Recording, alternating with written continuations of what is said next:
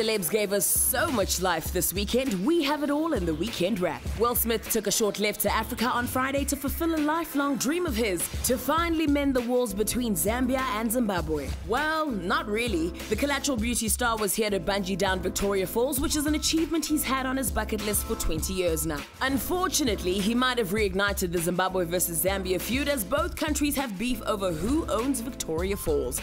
Tragic. In truly tragic news, one part of Sister Sledge, the girl group that gave us We Are Family, has passed away. Yeah, Joni Sledge was found dead by a close friend in her Phoenix home, and the cause of her death is still unknown. Can you guess which Will Smith song sampled one of Sister Sledge's disco hits? Tag_BET Buzz with your answers. We almost lost one half of our couple goals to a car accident on Friday. Sierra, the pregnancy shoot slayer, was rammed into by a grey Volvo in LA, which was probably driven by a Future fan. Luckily, the car hit the passenger side of Cece's Mercedes GL, which left her and her unborn child unharmed. While Future's heartless fans celebrated her accident on social media, Sierra's husband, NFL star Russell Wilson, brought positive vibes onto the TL by reassuring fans that Cece and the baby are okay and feeling great. Good! No hate formed against the Wilsons shall prosper. Someone who's receiving all the love the world has to offer is comedian Trevor Noah. After slaying the cover of Time 2 weeks ago, his latest award comes courtesy of kids across Africa who voted him as their favorite African star